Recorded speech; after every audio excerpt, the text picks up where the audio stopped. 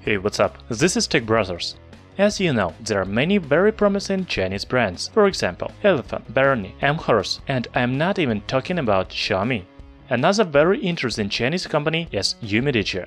It often releases good phones, such as UMIDIGI S2, and very soon we will see UMIDIGI A1 Pro. It is ultra-budget entry-level smartphone with full-screen design, 5.5-inch display, dual camera, 3 GB of RAM, and other features. The phone will go on sale in the coming days, but we already have the first review. In the description you can find links where to buy this phone cheaper. I cannot say that UMIDIGI A1 Pro looks unique, because all Chinese phones look the same. Yes, it follows all the latest trends, such as full-screen design, thin bezels around the display, dual camera, and others. However, there are too much phones with the same appearance. From the other side, UMIDIGI A1 Pro has only 5.5-inch display.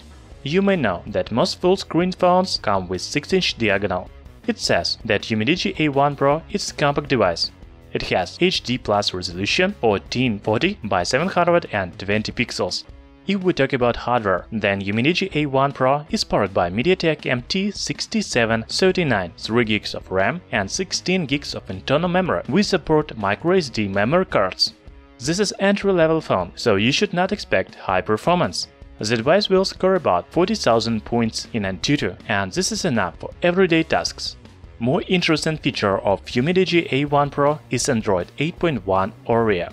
If the smartphone comes with the latest operating system, then it will receive software updates.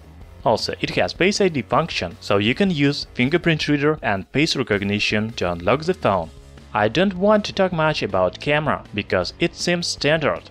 There is dual rear camera with 13 and 5 megapixel sensors and another 5 megapixel camera on the front panel. Most likely the second sensor is fake, so you cannot do good photos with bokeh effect. However, I didn't see real sample photos yet, so maybe I'm wrong. The battery has a capacity of 3150 mAh. I cannot say that it is big battery, because it is not true. However, it supports fast charging technology. The full battery charge takes about 2 hours.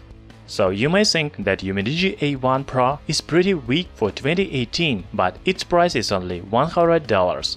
Yes, it is ultra-budget phone with beautiful design, latest Android system, good battery and compact size thanks to 5.5-inch display. Thanks for watching. Later I will try to get this phone for unboxing and full review. Subscribe to our channel Tech Brothers.